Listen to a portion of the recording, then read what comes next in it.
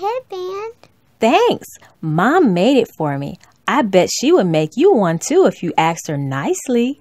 Really? You think she will make one for all my friends? How many friends are we talking about, Lavender? Let's see. There's my school friends, my church friends, my dance friends, my soccer friends. Oh yeah, my drama friends. Oh, and that girl I met at the park. Whoa, whoa, whoa. That's a lot of friends, Lavender. Mom can just make a video to show them all how to make it themselves. What about my friends who don't want to make it themselves?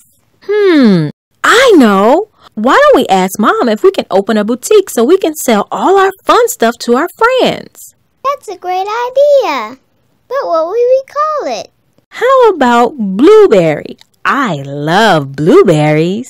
No. How about Bluebird?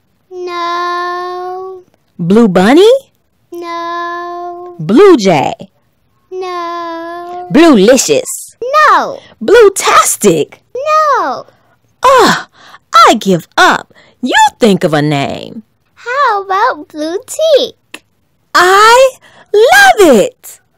Mom, can we have a store so that we can sell cool stuff to all our friends?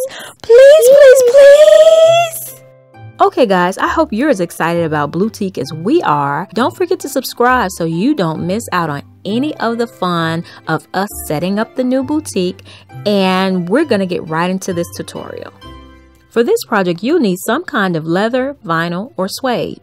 You can make this an upcycling project by cutting this from an old purse or garment. You'll need gem and gem glue, elastic, a ruler or measuring tape, and a glue gun. First, we'll cut 2 strips, one 2 inches by 6 inches for the girl bow, and the other 1 inch by 3 inch for the doll bow. Now, hot glue each side towards the center, leaving a little space between. Now we'll cut angles on the back side towards the edge of the bow. Do this for each corner.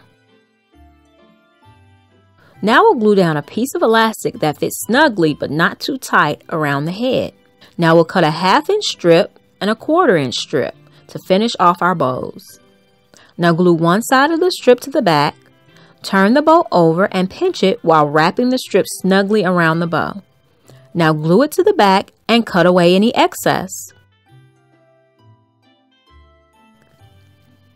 Now you can bling it out any way you like, but I'm just going to add 1 gem to the center of each bow by applying a small dot of gem glue and press on the gem on top.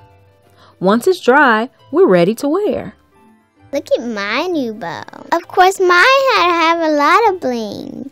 Thanks for watching. See you next time. Bye-bye. How about Blueberry? I love blueberries. Lavender. Well, I guess she doesn't like blueberries.